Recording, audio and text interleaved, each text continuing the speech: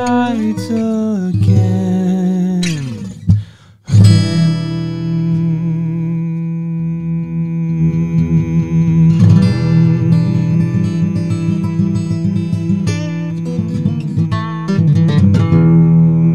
Yeah. Good day to you. It is I, Justin Hawkins. This is Justin Hawkins Rides Again, my YouTube channel. Don't forget to like, subscribe, hit the bell for notifications. Today I'm talking about one of the greatest guitar players of all time, Rory Gallagher, an Irish blues and rock guitarist, singer, songwriter and producer. He formed the band Taste in the late 60s and recorded solo albums throughout the 70s and 80s. He released 14 solo albums. His albums have sold over 30 million copies worldwide. He received his first guitar aged 9. He was known for playing a worn-out Sunburst 1961 Stratocaster for some years that he bought second-hand for £100. It was reputedly the first one in Ireland. Brilliant stat. His brother Donald has said his dream ambition was to have a guitar like Buddy Holly. This Stratocaster was in the store as a used instrument. It was £100. In today's money, you couldn't even compare. You might as well say it was £1 million. My mother was saying that we'll be in debt for the rest of our lives, and Rory said, well, actually, with a guitar like this, I can play both parts, rhythm and leads. So we won't need a rhythm player, so I can earn more money and pay it off. So the Stratocaster became his partner for life, if you like. Sounds like he's bullshitting his mum, though, because I don't think a Strat will allow you, afford you. Although the radius of the Strat fretboard is slightly different. Those old ones had a rounder thing. I guess you could actually fit your thumb over the top and do some of the bass notes, I guess, but you still need a bass player. Virtually all of the finish on Gallagher's Stratocaster was stripped away over time, and while he took care to keep the guitar in playable condition, Gallagher never had it restored, stating, "The less paint or varnish on a guitar, acoustic or electric, the better. The wood breathes more, but it's all psychological. I just like the sound of it." I like the way he dismisses his argument as psychological, but also he prefers the sound of it too. I think it's a bit of both, actually. I love a guitar with all the paint stripped off it.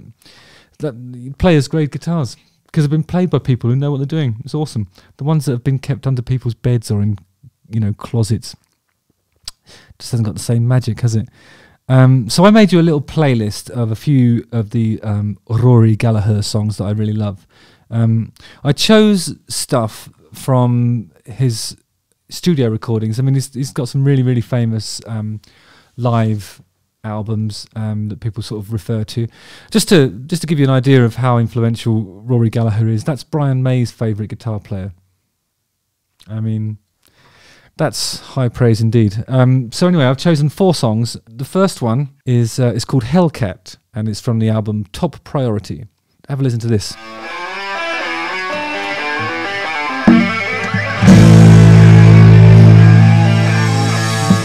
Yes, it's got this riff because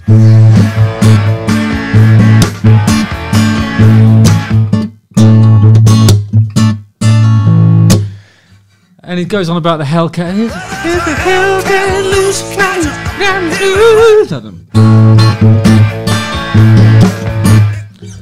Hellcat. Goes through verse, chorus, verse, chorus, verse, chorus. Stays on that chord the whole time. There is no chord progression as such. It's just this. It's so vibing, for a track to just be held down by the rhythm section and the guy doing that. I mean, he's getting away with murder, but the way he does it is like he does a phrase of singing and then he does this riff. And it alternates in that way. There's 2 guitar parts on the record. One of them's just holding it down. He's sort of famously known as a man who played one guitar through a small amp throughout his career, and people say he's got a really raw sound, but I can hear a bit when he's engaging a wah-wah pedal, and I think it narrows the bandwidth a bit and makes the notes pop out sonically to assist the mixer in his duties and, just give it a bit more edge when you're playing live. Also, the thing about a Stratocaster is there's, I think on those 61, there's either 3 or 5 pickup positions to give you all that tonal variety, and there's some stuff where it sounds like split coil almost, where it's really, there's something's playing with the phase of the note, so you can detect it a mile away. I think people like Strats because of the versatility initially, and also they're light, you can throw them around a bit, and they're pretty much indestructible. They're great guitars. For this kind of music, they're the greatest guitars. So this song stays on that chord all the way through.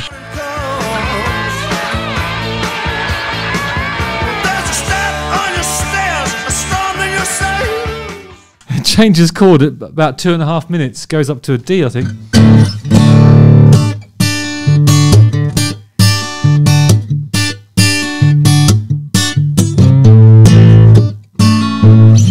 So he's on that A all that time, goes to D just for a little moment, and then he goes back to the A, stays there for the rest of the song. Fucking inspired. Who else can do that? Tell me. One person. One chord, one whole song. Anyway, it's great. The other one I chose from the same album as the opening track from that album, which is called Follow Me.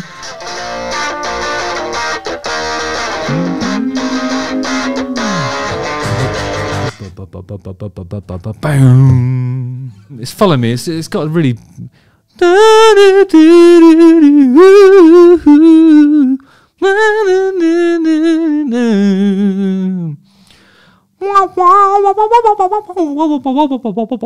of brilliant lead guitar playing in it. Really nice melody in the chorus.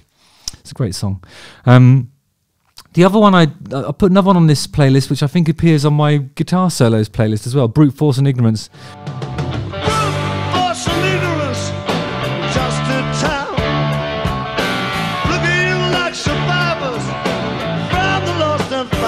Just because I really love the slide playing at the end. You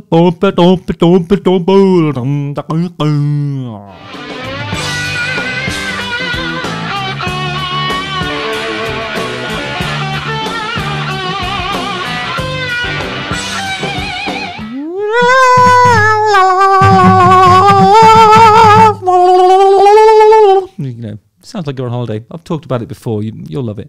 And then the last one I put is the Mississippi Shakes.